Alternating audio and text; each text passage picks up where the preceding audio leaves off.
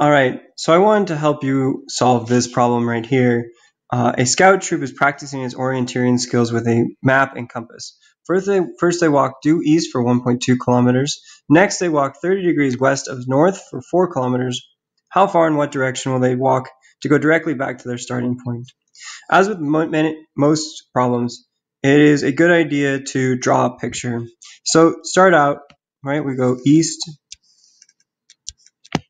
for 1.2 kilometers. Then we go 30 degrees west of north, so draw yourself a north line, and then go 30 degrees west of that. So that would be something like that, where this angle would be 30 degrees, right? West of north.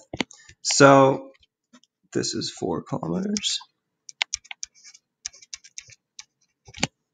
So the walk back is going to be represented by this red line right here, right? So we want to know the length of the red line, and we want to know this angle right here.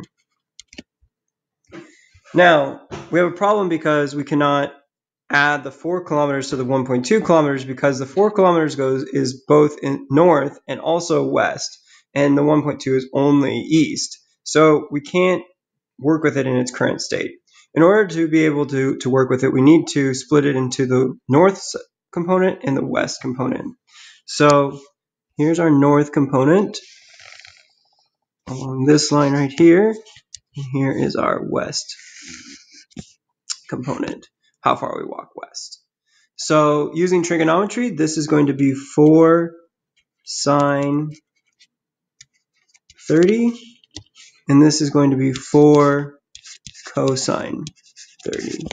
If you use your calculator to type in 4 cosine 30, you should get that this length is 3.46, and 4 sine 30 is going to be 2 kilometers.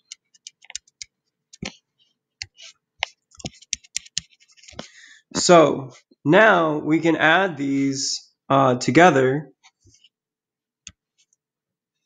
These three, the 1.2, the 3.46, and the 2. So you have your 1.2. Then you have, I'm going to add the 2 kilometers next.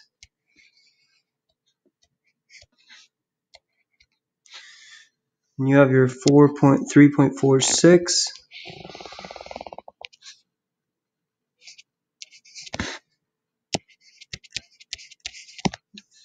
All right, and then the walk back would be that right there.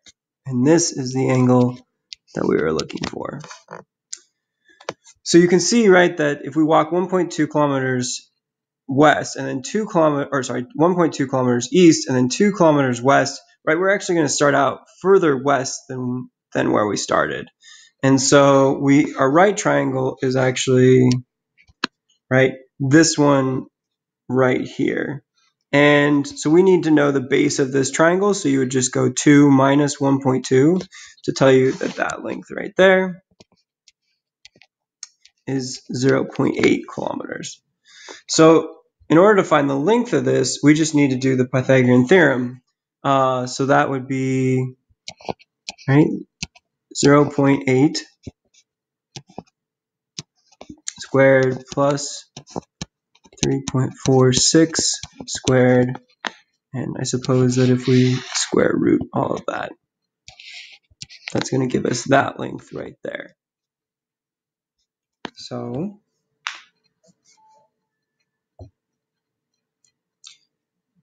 .8 squared plus, just put in my calculator here,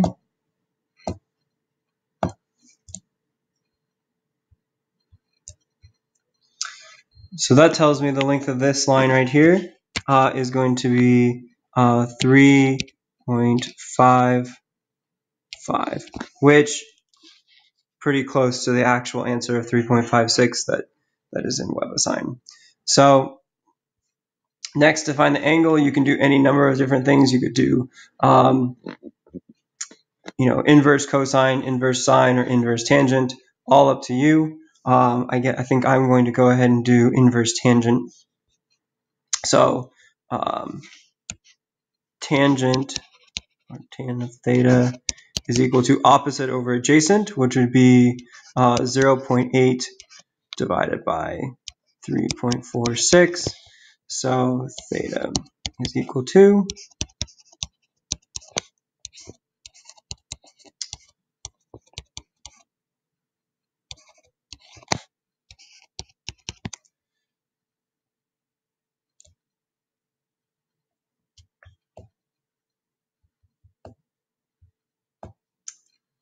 13 degrees, and I got 13.02. So, but that's pretty close to what the answer in WebAssign is. So hopefully that helps you figure out how to solve it. It's not too bad as long as you don't assume that you start direct or you end directly above where you started, and then break that second vector into its pieces, and then it's pretty easy. Hopefully this helps. Thanks for watching.